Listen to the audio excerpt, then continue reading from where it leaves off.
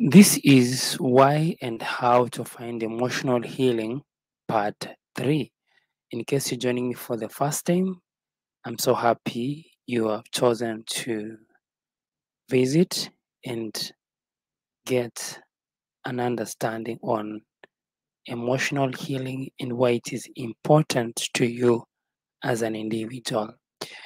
I know you have been in relationships, you could be in a relationship at the moment, but when it comes to emotional health and emotional healing, it has to begin by an individual. When you're okay emotionally, it is easier to help another person because two blind people cannot lead one another. Two sick people don't need a relationship. They need a relationship that will help one of them to get better, right? So I'm happy you're here. So let's dig deep into this subject. At a glance, after you've gone through something painful, difficult, traumatic, or life changing, it's essential to heal your mind as much as your body. The emotional healing process takes time and it looks different for each person. Regardless of what you are healing from, taking steps like practicing self compassion, practicing mindfulness, caring for your body, and trying therapy can help. Let's take a closer look at why emotional healing is so important and the steps you can take to recover emotionally from life challenges. So, what is emotional healing?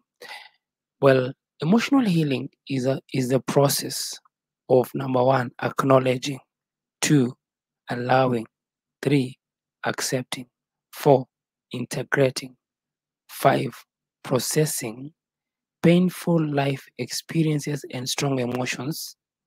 It may involve empathy, self regulation, self compassion, self acceptance, mindfulness, and integration. So, you are watching this.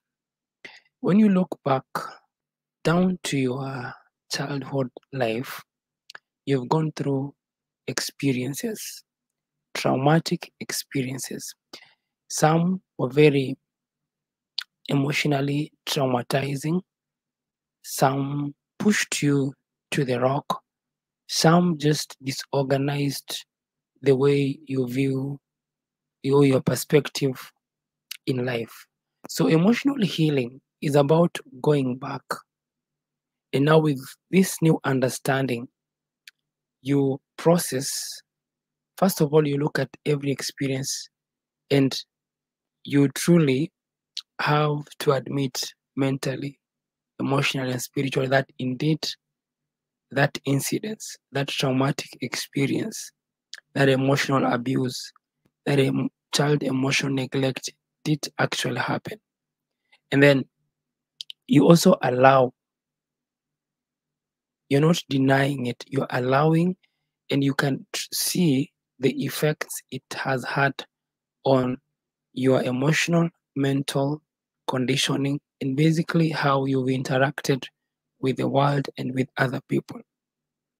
Then, of course, you go to the processing, which is now looking at everything that happened to you, but this time with the intention of shifting from I am a victim to I am in charge. When this happened, when this traumatic incidents experience happened, indeed, you could have been in a disadvantaged position. Take a case of a child versus a parent.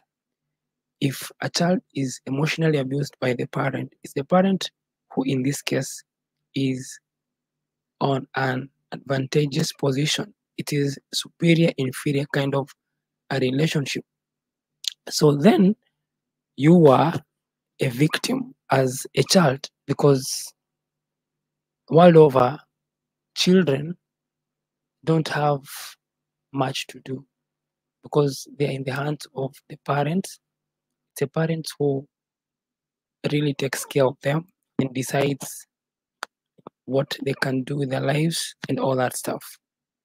And when that incident happened, your brain went into that mode of victim